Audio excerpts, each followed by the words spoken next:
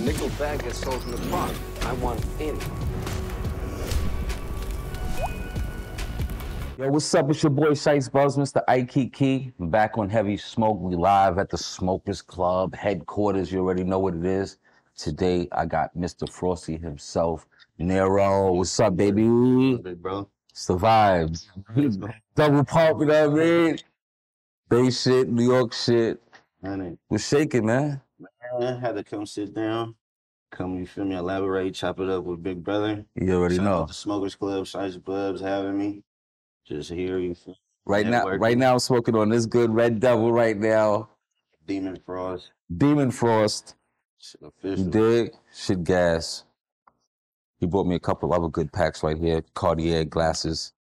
You know what I'm saying? What you call this pack right here? That's the Ice Buffies right there. The Ice Buffies, front and back.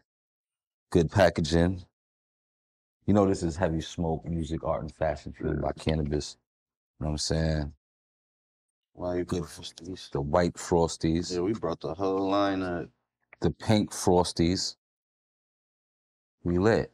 So let's take us back. Let's take us back to the beginning. You know what I'm saying? This podcast has, you know, been showcasing basically legacy operators in the game. You dig what I'm saying? Yeah, for real. People who've been putting in work, you know what I'm saying? You got your own brand Frosties. How long have you been in the weed game? I'm gonna say realistically, fully into it like 2016. 2016. Yeah. You know, I'm a younger cat, you know, just had to start getting my feet wet up into it. You know what I'm saying? Linked up with the big homie out the city, San Francisco, J.O. He was growing with Jigga and like Sherbinsky, Sirius and all that. Shout outs to Riddles. So, you know, whenever I got with him, you know, I was curious. He was getting my feet wet, picking his brain on how to grow. He telling me and schooling me on the whole situation. You know, having the right area, the temperature in the room, all the good soil. Oh, he was giving you a grow course. Yeah, he was. That's what a real OG does, right? Put you in the game. Because it's like, everybody want to learn how to grow weed. You smoke weed, you want to know how to grow that shit. Like, how would you not? You know what I'm saying? Because who don't want to be their own consumer? You know what I'm saying? You would be surprised. Because in New York, you know, we didn't really get the opportunity to be that, to play that seat. I know the real. You know what I'm saying? So when was the first time you smoked a blunt? I'm going to say like middle school. Middle school? Like 7th grade, school dance type shit. Like, oh, you was a young boy. You was young out here. You was about 12 years old. About 12, 13, something like that. Like, just being a badass with the homies, trying to have some fun. Right. But then, you know, as a nigga got older, that shit, you feel me, it's a medicine. And it bring out creativity out of a nigga, so. Right. Nigga got more in tune with it. And nigga just like. You played sports in high school? I played football. Okay.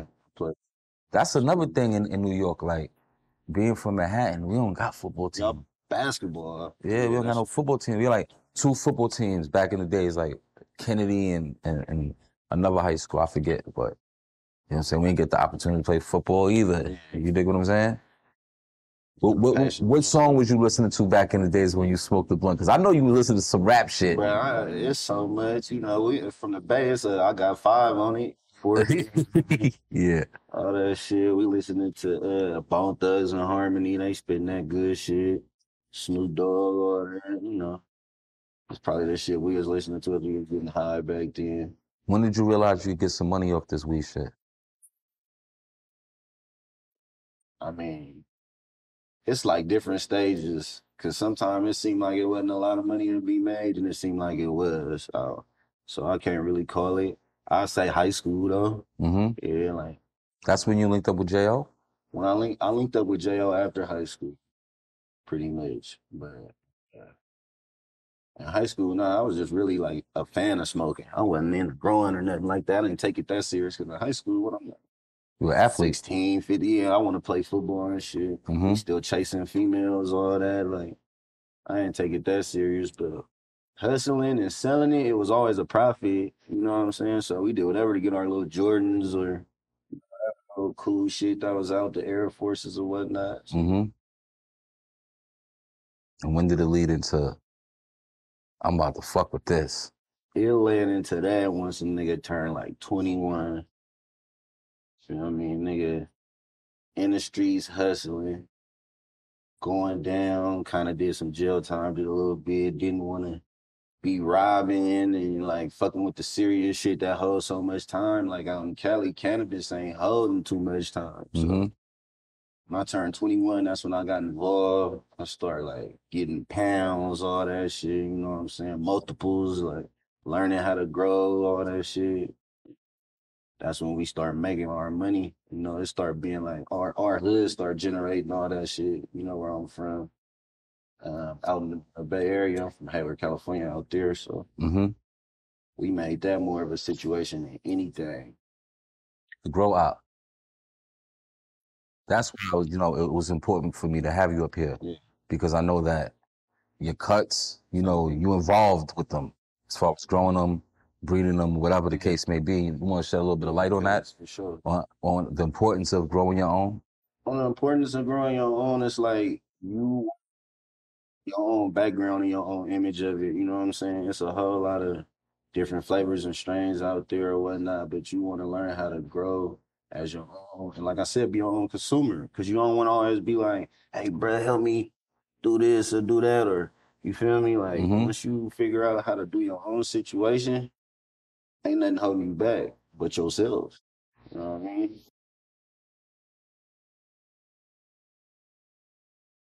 So when you started making, when did you get with the RUNTZ gang?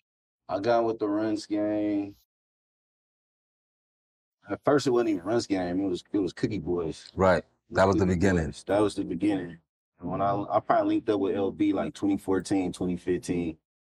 I was, like I said, I was in and out of jail. I got out of jail. I had a buzz. I was rapping and shit. So I had a big buzz in my city and in my area. And like I said, we was the ones controlling the tree up in Hayward. You know what I'm saying? Like we had the bags and shit up there. So he pull up to the studio, random tip with the homie Germ Jilla. He from out of Hayward too. Clay Candy homie from TQ on that. And he basically telling him like, man, that's one of the homies named NERO, you know what I'm saying? He fuck with the weed, he got the motion, the program, all that out here. You should get with him. This when LB came to the Bay and was like putting all his resources together and connecting the dots. So he come to the studio, I link up with him. He just was fucking with me off the rip. Like everything was genuine and organic. He just was fucking with the hustle. He was fucking with, you know, the entourage that was around, the vibe, everything. So for that, he like, man, bro, you gotta meet Ray Bama. You know what I'm saying? Like, cause at the time, they already trying to form something. As it was Cookie Boys, they still was trying to form something themselves. Like I'm not really knowing what time it is. Like I said, I'm just hustling, getting my money, whatever. He come with the whole concept of making a bigger situation out of this weed shit and branding it and becoming something. You know what I'm saying?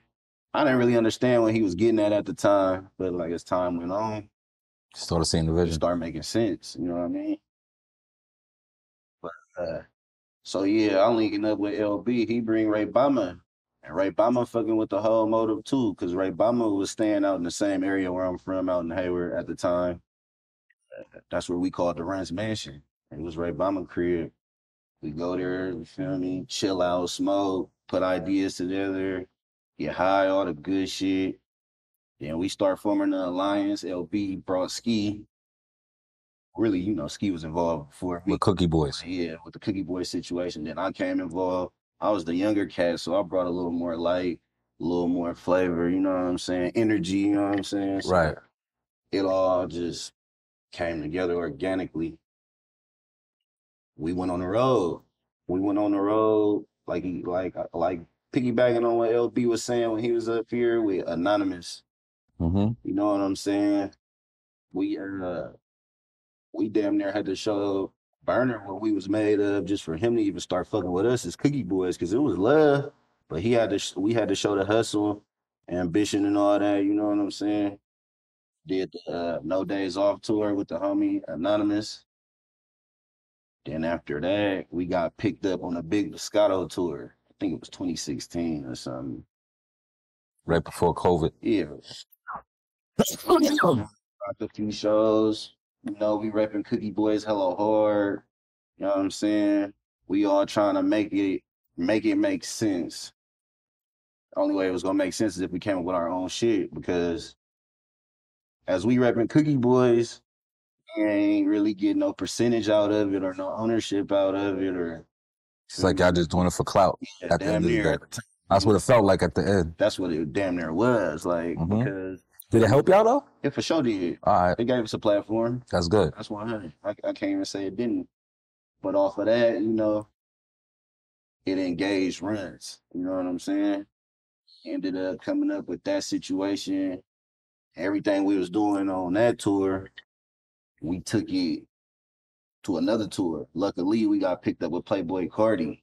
We ended up making that relationship with him. He just came to the, you feel me, conclusion and like, man, I fuck with y'all vibe. Y'all want to come on tour, open up, you know what I'm saying? I think it was like the Die Lit tour or something.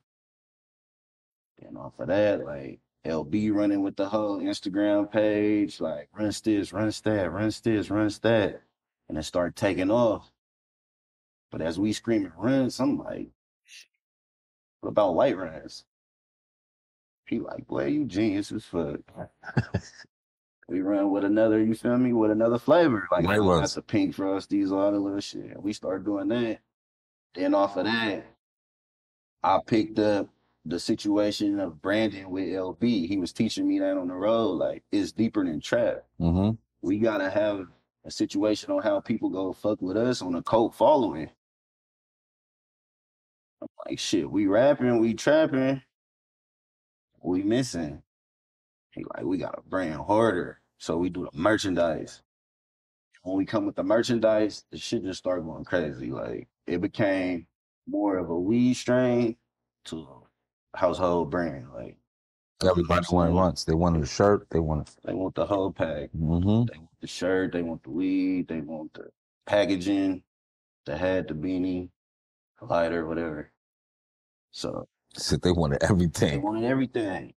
And then at that time, I was over here scrambling, you know what I'm saying? Because LB had his hands tied with just like being a face, running the Instagram. He really couldn't do too much with the merchandise, and then Ski on the same hype, you know what I mean? But it was a point in time where Ski couldn't make it on a tour.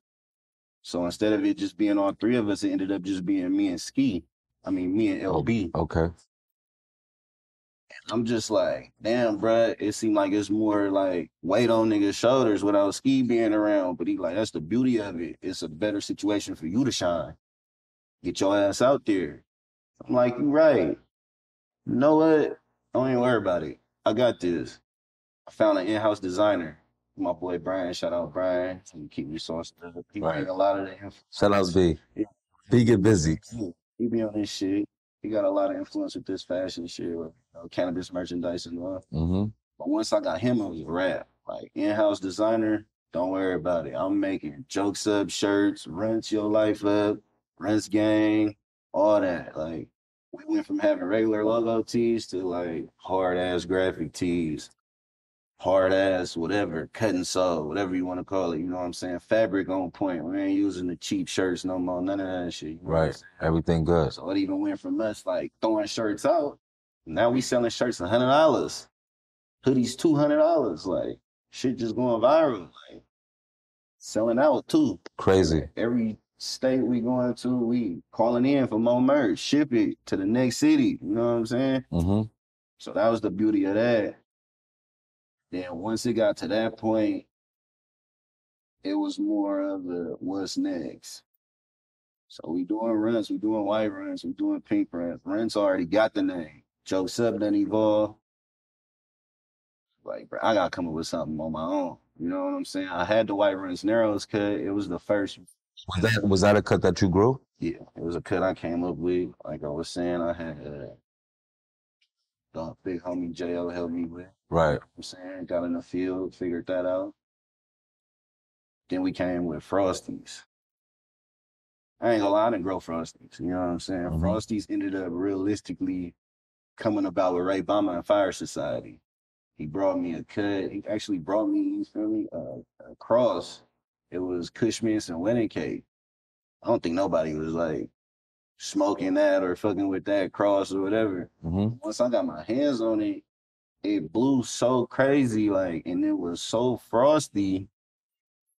She was like, yo, This shit cracked, like, Frosties, like, you know what I'm saying? Like, he like, bro, that's good enough to work. You know what I'm saying? So we kick off Frosties with Fire Society. Shout out Ray Bama giving us that Elio. That's what's up. We ended up getting that shit in the club. That shit ended up selling out same day. Shit ended up being a hit. We came out with the emoji, same emoji I got on my neck type shit. We just made a whole lifestyle with it as far as runs, but we still pushing, seeing if it can be bigger or just is big. Do you do stamps? I do stamps. You have how many stamps you have? I got like 20. 20? He said that. That's why that shit is going crazy like that. 29. Not nothing hella crazy. Shout out to all my supporters and, you know, the people believe in me that let me stamp them. Right. You know, put their faith in me. You know what I'm saying? Yeah, that's what's up, because that's what this shit is about, man. You know what I'm saying? Extending the arm to those who are ready for the opportunity, man. Exactly. You know what I'm saying? Because a lot of people right now that want to get in the game, and, you know, you got in 2016. So that wasn't, to a person like me, that wasn't that long ago. But that is almost a decade ago. When you really look at it, well, 2022. Yeah. So that's 6 years. That's 6 years right there. You know what I'm saying? And that's what this shit is about too. Consistency and keep being in it and keep growing. How is the legal market in your existence? Do you see yourselves in the stores? Are you gonna open a dispensary? What's the vision for Frosties overall? The legal market is what you make it as far as it is right now. I know I was having a conversation with you earlier about the situation with the taxes in California, and a lot of people don't want to deal with it. They feel like it's kind of a, you know, a dead end. So people coming out here, Jersey, Michigan, want to do shit in Florida and all that. I mean, I'm on the same hike. Like I said, my shit was in stores at once due to COVID and all that. You know, we kind of pulled it off the shelves. Got slow. It wasn't worth it. Yeah. It wasn't adding up, but for sure, I'm trying to get back in stores, which I'm already on the way of doing that. But as far as opening my own dispensary, that's on the bucket list for sure. That's a goal for me. If you had any state to open it in, where would it be? I would have said Cali. He said, I would have said Cali just for the flagship, and that's, you know, the home state or you whatnot. But a lot's out here, NY. NY? You like me? You like NY? Hell yeah. They fuck with bud. They love weed. I say shit. As far as California, New York serious about that tree, man. You feel me? Connoisseurs out here, and they critiquing that shit. Like, they ain't smoke. They talking they shit. They talking they shit like they grew that shit. New Yorkers is the biggest critics over shit that they did not grow. But I'm just saying. But they be on they shit though. Of course, because it's a money town. Exactly. So you gotta know your shit. The least you know, and people, it's so many smoke screens in this shit with the bags and all that. Like you do the die cuts. What happens when a company bootlegs you? Like LB said in his interview that he embraces it all. I do too. I'm not gonna lie. I go places, I see the bootleg bags of mine. I don't even approach niggas and be like, yo, you got the fake shit, you need to tap in. Listen, man, it's tears. Everything ain't for everybody. Get it how you live. At least you promoting my brand. Exactly. That's what you gotta be happy about. At least your shit is popping enough to. Do you feel like that though? How do you feel about? Don't get me wrong. At one point, it used to be like, hell no, like that's my money, like, you know what I'm saying. But it come to the point where it's like you can't get every dollar. It's impossible. But you know, bootlegging is still promotion. I'm saying hopefully they ain't bootlegging you on some bad terms. But if they bootlegging you on some good terms, you damn near thankful. Like pretty much. He damn near just got Lil Wayne and shit. I wasn't there, but he was with the Frosties, you know what I'm saying? Got your name on it, got your logo. How that shit go, you know what I'm saying? I accept it. I mean, what can you do about it? Shit, fucking not much. Just laugh about it. You know, Really? New York is a big city. What is it? 10 million people in this city? Some shit like that. Nah, Nah, 10? it's upwards of eight plus. I know that for sure. Maybe 9 plus. So it's a lot of custies here, man. Exactly. If you try to catch 10% of 10%, then you're doing pretty good. Real shit. You know what I'm saying? If you on your feet quick enough to do that. If you know what I mean? Well, you see out here in New York, they got people with tables on 34th Street, 40. I see that shit. You know what I'm saying? They got the whole lineup out there too. People ask me, they be like, yo, what's up with that? Is that real? I'll be like, I think that's a big truck. I'm like, yo, they hustling. What you expect? If you tell somebody, right, all right, it's legal and all that, but you're not going to jail? You know how many people was doing this shit with the intentions of going to jail? Like, you know what I'm talking about? Like, niggas already knew they was going to jail. Exactly. So they were still doing it. They still was doing shit. So now you're telling me I'm not going to go to jail? Green light. Oh, super green light. Super green light. I'm not trying to like make it like they try to lock niggas up now for this shit. I'm not trying to be the voice that says that this is what it is, but it just is what it is. Same way it's a dead end in Cali. That might be the future here. Ain't no telling. It might be the future because guess what? Once you take the thrill away from something, you take the love away from it a little bit. You dig what I'm saying? And when you take the culture away from it and you try to, you know what I'm saying, make it this one type of thing, then you really don't have the love for it. It's really not on the bucket list no more. Same way you said, like, I would have said Cali, but probably out here. Yeah. You know what I'm saying? Because they done burnt the shit up. It's like, it's no money, it's not worth it. New York didn't open up. New York is like, you know, I'm not gonna say the last market, but it's for it to open up, it kind of like puts the rest of the country at a crutch. Because like you said, the population is so crazy. You said 10 million? Who else got 10 million? You know what I'm saying? You know, people be like, about New Yorkers and shit, it's like, you know, one of the big project buildings that you see 30-something floors, you dig what I'm saying? If you take that down and make that a 2-story house, how much property is that? That's a whole neighborhood right there, one building. One building is a whole neighborhood in New York. You dig what I'm saying? It's like a town, like a town. And you be like, I don't fuck with nobody in my building. You know what I'm saying? Like, you don't fuck with the whole town and shit. You know what I'm saying? So let's talk about the fashion. Let's go into that a little bit with Frosties and your designing. You know what I'm saying? How is the merch? Where can people get the merch at? Frosties merch. You know, it's all over. We got about 50, 60 locations. We all over the States. I know we got our shit in Zoomies. That was a big one for me. I mean, don't really quote me on this, but I think Cookies was the only other cannabis brand I seen in Zoomies, honestly. Yeah, sounds about right. We got our shit in DTLRs, Jimmy Jazz. This shit all the way around. Can you buy it on your website? The website is officialcut.com. Okay. I'm trying to do Frosties, but the domain was taken already. Right. So officialcut.com. Cut, 2 T. And what's up there on the site? You'll see this, some logo tees. We got some of the Demon Frosty merchandise on there. Mm-hmm. You know, we got like a situation where RUNTZ, they'll let us throw some of that shit up there. Some of our collab shit or no, you know, some of the shit we might make, you know what I'm saying, for them, because that's where this shit generated. It's all love on that note too. We all type of shit on there. Beanies, underwear, socks. Yeah, I got some. Thank you for the merch. You gave us some fly merch. Yeah. We're gonna do a nice little photo shoot, you know what I'm saying? Because I like that's one thing I love about the RUNTZ gang.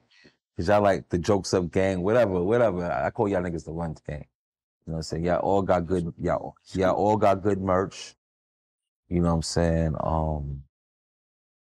You know, not to toot my own horn, you know what I'm saying? That shit fire. But you know, like even with the merch, like, you know, behind the scenes, it was like, it was love. It was like extending of resources so we could all make the vision happen. Exactly. You dig what I'm saying? Like, I didn't, even back then when we did the deal and you was in the meeting, right? Yeah. You know what I'm saying? I didn't even know the extent of how deep the graphics and all of that went.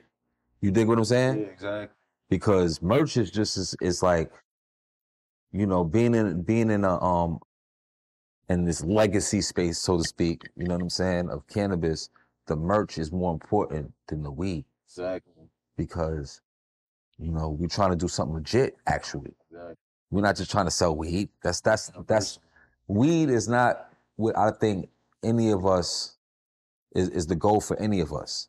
That's just the tool for us to do branding and marketing for our brands. Because all of us, I think, we're Billy Badasses, you know, like on some like young niggas doing bad shit. You dig what I'm saying? Yeah. That's why we always poked our chests out to have our own shit. You know what I'm saying? So, you know, in the pursuit of doing all of that, here we have these brands. You know what I'm saying? So I love the fact that y'all have these the fly merch. We try to keep that shit on. It connects to you. And that's what I feel like too, as far as like you even said with that situation when we came here, like that's how I genuinely and, you know, off the bat met up with you. The merchandise, the fashion. Yep. To where the shit got so popping, I end up in the office with you. I ain't talking about how can we get our hands on this? What can we do to make a deal and a production out of this shit? Mm-hmm. You know what I'm saying? That right there was big to me because, like you saying, it's something more universal than it's not drugs. It's really it's drugs transformed. Exactly. That's us putting our creativity out there in a positive way. You know what I'm saying? And it's catching on to the higher ups. Yeah, because it's legal. Everybody want to get in. How do you feel about people getting in the game? Because I'm pretty sure it's like that in Cali, right? Where the mentality, well, you know, it's like, it's been in the black market for so long that there's still a code of the streets. Yeah. Like, we still follow certain codes. You know what I'm saying? Now we're in a realm where people are getting in the game that are not from that. Yeah. They're like 9-to-5ers and straight law abiders, and they're coming into the game. How do you feel about like people that are willing to call police first? You know what I'm saying? Being in the game. And I honestly feel like, you know, don't try to jump into something you ain't ready for, or like stay where you at with this shit. As far as people that's not, you know, educated, because there's always room to learn, but it's always like, don't bring that bullshit over here. You know what I'm saying? Fucking up the program, hating on the situation, watering down the situation. You know what I'm saying? If that's the case, sit back and take more notes. You know what I'm saying? Because it's the legal side, it's the black market side. Everything ain't the same though. because the thing that puzzles me sometimes, right? The shit that sometimes irks the shit out of me when I think about it. That's why I try not to think about shit too much. You know what I'm saying? You sound like me. Yeah, I just try to like go with the flow of what it is, of the seeds of how they going. You know, once you got the formula, it's like you don't want to switch it up. Because you don't want to, there's no point in changing it up when it's already frosty and it's hitting and it's busting, right? So what irks me sometimes is that, you know, there'll be people who have great jobs. You know, we look at, you know, when you hustling, you know, we can make as much money as we want, you know what I'm saying? But we still look at it like sometimes like, damn, I ain't really being the most I could be. Yeah. You dig what I'm saying? Way more. I could be doing way better. Could be doing way better, you know what I'm saying, overall. Because once, you know, you could come from the streets, you could come from poverty, you could come from all of that. But once you get a couple dollars and you got a routine to get more money, you're going to get more money. You're going to want more and you're going to want better. You know what I'm saying? If your teeth fucked up, you're going to want new teeth. You dig what I'm saying? If you got some dusty, no jewelry, you're going to want some jewelry. If you got some dusty clothes, you're going to want new clothes. You know what I'm saying? So what puzzles me is how somebody could leave from a great career to want to come jump in the way of the lowest hustle that there was for us on some poverty shit. You know what I'm saying? Right there is some real shit you just said, because I'll be having that conversation too. Like, how you gonna give up a career for a short time hustle? For a quick buck, but it's not, it ain't no longevity in this shit. Yo. And then what if you don't make that quick buck? And it's mad work you gotta put in. Yeah. I don't give a fuck what niggas see. They could look at our chains and they could be like, yeah, these chains is bright. And this shit real. I know his shit real too, right? You know what I'm saying? So, but we put in work. Night and day, being under scrutiny, being judged. You know what I'm saying? It's like, this is not even on some black shit. This is on some scrutiny off of weed. This is white people, black people, Hispanic people, Asian people all suffer from the same thing in this industry, which is being scrutinized for smoking weed. Yeah, you dig what I'm saying? Yeah.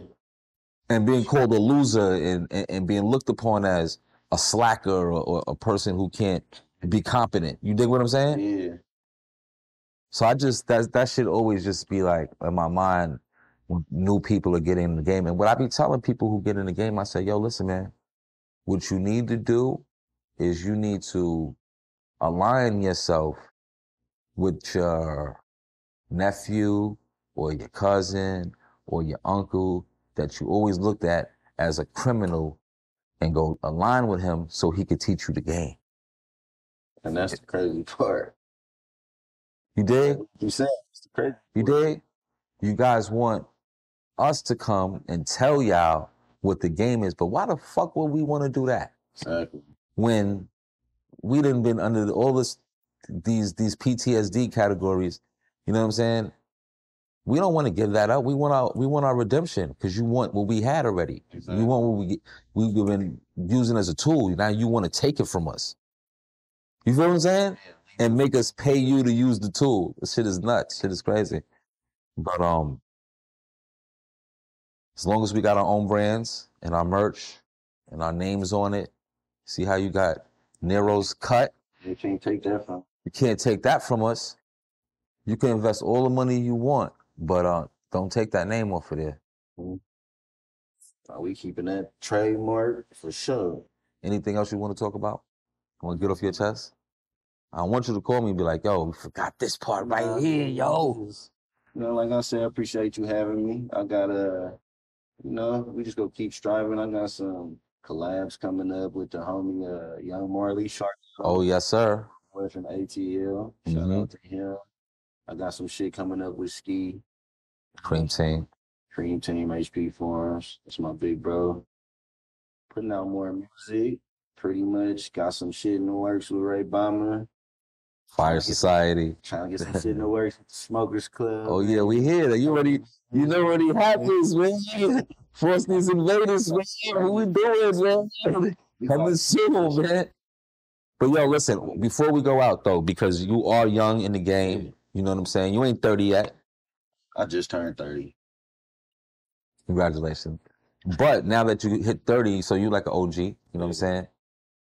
Give the young people some advice, or anybody trying to get into this cannabis business, you know, some quick words of advice for them. You know what I'm saying? Working in the cannabis business, just understand what you even shooting for at first.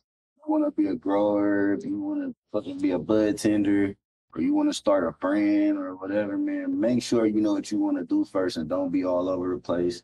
Get you a solid team, because there's more than one role to be played in this shit. 1,000 roles to be played, you know what I'm saying? Calculate your steps, you know what I mean? Make sure everything makes sense. You know what I'm saying? And grow your own. You want to be your own consumer. You know what I'm saying? You don't want nobody selling your cuts behind your back. Do you sell cultivars to people? I used to be heavy into the situation, but once the branding and, you know, the marketing and all that shit, I kind of like slacked on it. So I ain't really got my hands on it. I would tell y'all to go holler for some cultivars, but next time.